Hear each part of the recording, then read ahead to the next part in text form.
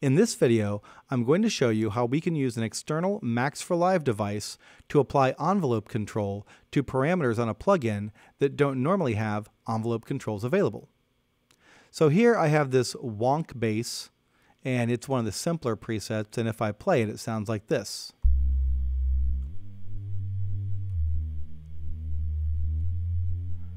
Very soft, very mellow, very deep.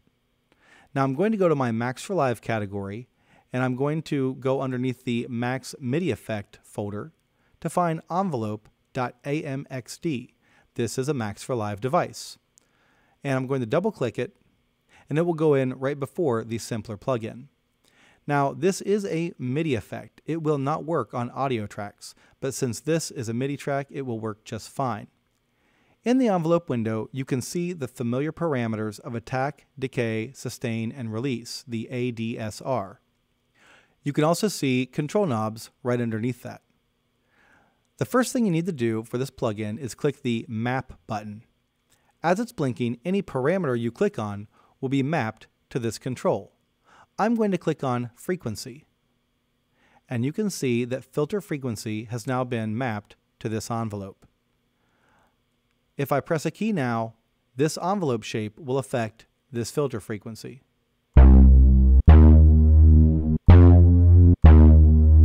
That's quite a big difference. If I adjust the attack time,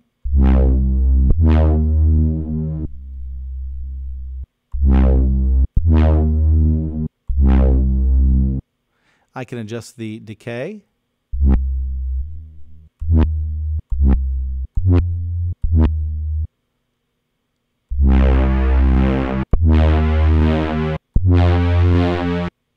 and I can adjust the release.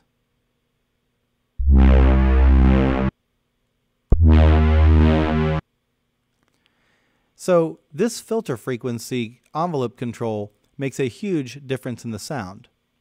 Now these numbers right here can change the control range of the envelope. So right now they're set to 0 and 100, meaning that this frequency control will go from its lowest setting to its highest setting. But I can adjust that, and as I do so, you'll see the knob being adjusted also right here. So maybe I just want to go between 50% or 54% and 76%.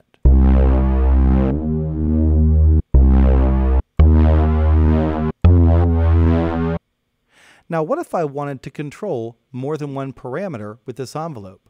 Well, there's this handy button in the upper right-hand corner of the envelope plugin, and if I click it, I can map up to 8 parameters to this envelope.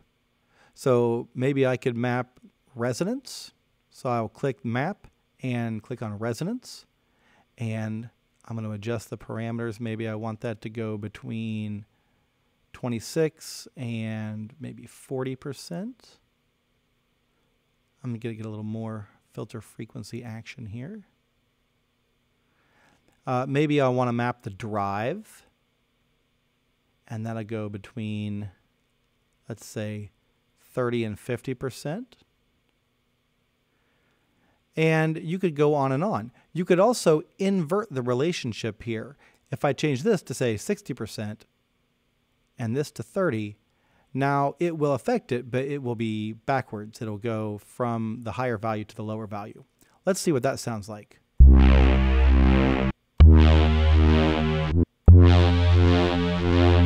Let's give it a little more resonance.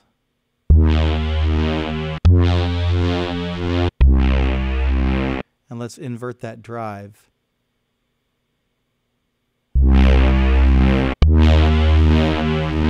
That's a really nasty bass sound. I love that. So you can use the envelope plugin on any MIDI track to apply an envelope control to a variety of parameters.